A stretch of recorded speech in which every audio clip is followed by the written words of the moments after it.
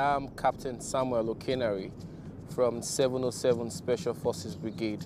I'm from Delta State, Nigeria.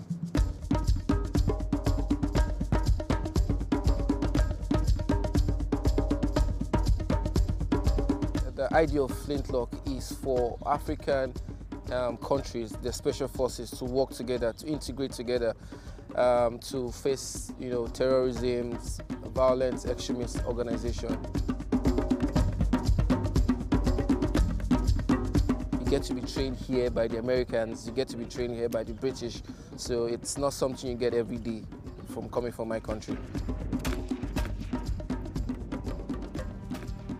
The major threats Nigeria has now is the Boko Haram insurgency.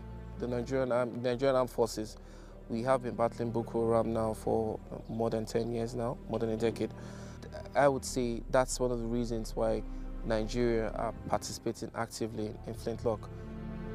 Most of those guys you see have got brothers, they've got siblings, they've got friends that they have lost up in the northeast during the fights for Boko Haram. What keeps us moving is our personal motivation. We try and motivate ourselves as much as possible.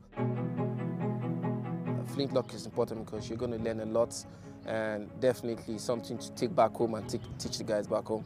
Presently, we have a multinational joint task force fighting Boko Haram, so this gives us a perfect avenue to learn other tactics and how to work with these sister countries. Coming out of Flintlock was a big advantage for these guys, trust me. Flintlock should stay and shouldn't go anywhere anytime from now.